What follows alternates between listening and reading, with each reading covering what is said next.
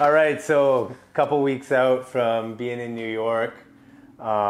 This particular video, we just went down into Manhattan, primarily around Times Square, Radio City, for a few hours, and just kind of with the mindset of like, let's just shoot a bunch of double exposures on CINESTILL.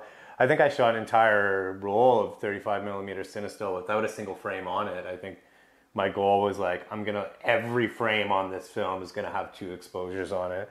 And that's how I ended up with some weird ones because it might be an hour in between the 2 exposures on the one frame where you can't even remember where or what was on it, which kind of made for some interesting photography, I guess, you know. But yeah, we got some cool double exposures, walked around Manhattan, burned some calories. The dogs were barking. The dogs were barking.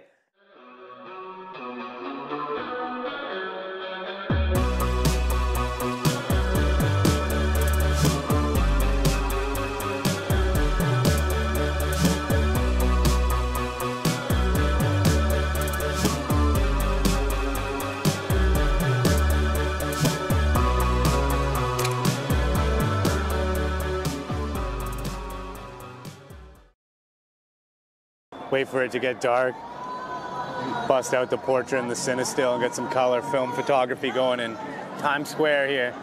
You want to see what a vomit of commercialism looks like? Here you go.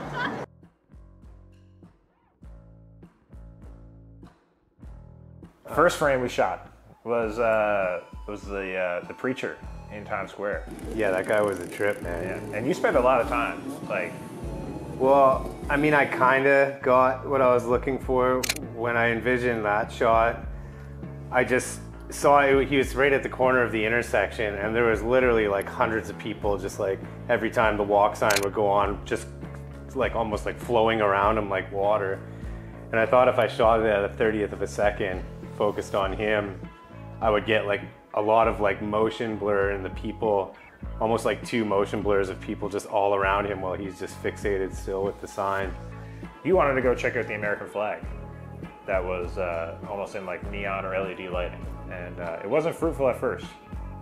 But this guy walked past us, and I remember I was like, yo. Yeah, you spotted him. Yeah. He was like, nah, I don't like getting my picture taken, homie. And we're like, all right, man, all right.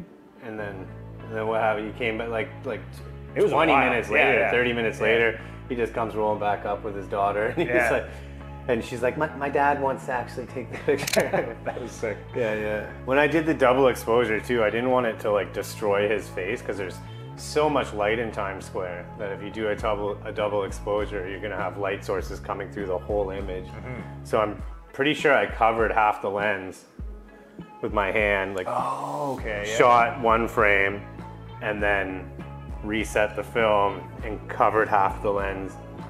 And shot the portrait of him. And shot the portrait. Oh, wild. So it's not just a double exposure. I also like physically blacked out a portion of the photo where, when I was shooting the flag, I blacked out the portion of the photo where I knew I was going to put his face. Right. I think we just turned around from where the recruiting station was, and we seen the Brooklyn Deli style like neon lights here. Yeah. Those oranges looked really cool on CINESTILL. Oh man, they pulled out super nice. Because with CINESTILL you always think red, I want red. But like, yeah, the combination of those orange light sources and then like the shadows on CINESTILL kind of leaning more towards like a cool like blue or teal hue. It almost gives you that like that intentional, that editing that like everyone does, where it's like people orange and strive teal, for it, orange and teal, orange and teal, orange and teal, cinematic color grading. But like that's the beauty of film. You shoot CINESTILL, and when you're converting the files, you just leave it a little bit more on the cool side, and boom. Yeah, so we had asked a couple of people to do double exposures with the Radio City sign. This was the first one. This photo came out really clean, but where it landed, it's like I couldn't have made that land dead center on her face if I tried. If that's what I was trying to do. Split straight down the But that's not at all what I wanted to do, obviously. Like, I would have loved that O to land right on her eye. But it's all guesswork. It's not like you're looking at a second image and lining it up. But yeah, the photo's technically very nice. And it was like, she was, you know, focus was pretty nailed on her and stuff. But it's too straight. I actually like this. Yeah, this is really hectic, and it almost looks like you took one picture was upside down. Yeah, it was, because I was just walking around. I think I was like, I'm gonna fill this whole roll with double exposures. And I was just like, I'd shoot one and then reset it and then walk around for 15 minutes. Yeah. And then sometimes you don't remember like which way you had the camera when you're, but yeah, it almost reminds me of like a palette knife painting or something. It's kind of abstract. This one we were just walking and I just, yeah, like quick flick, person walking towards me. I just kind of, I don't even think I focused. I just kind of like half focus flick.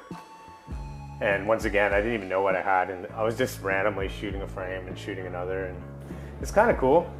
There's potential there. I like how all the people walking, and you know what I mean? There's things like I would never think to like shoot a group of people walking, but when you see it underneath a face, I'm like, oh, there's definitely something there to play with, with a bit more time.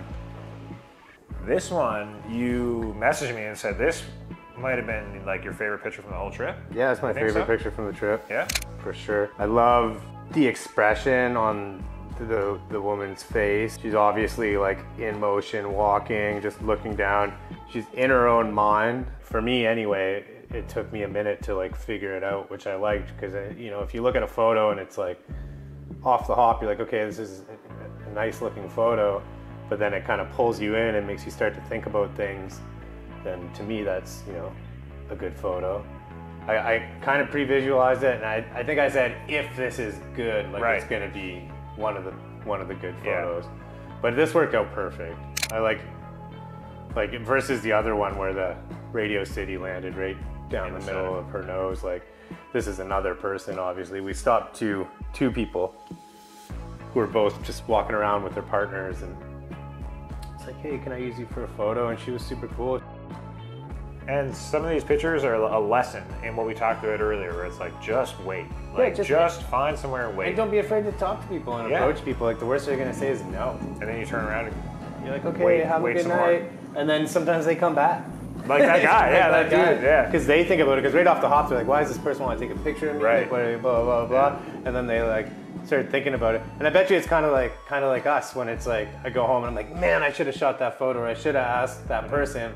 They're probably, some of these people go home and like, oh, that would have been cool to have that photo of myself. Like, I should have just did it.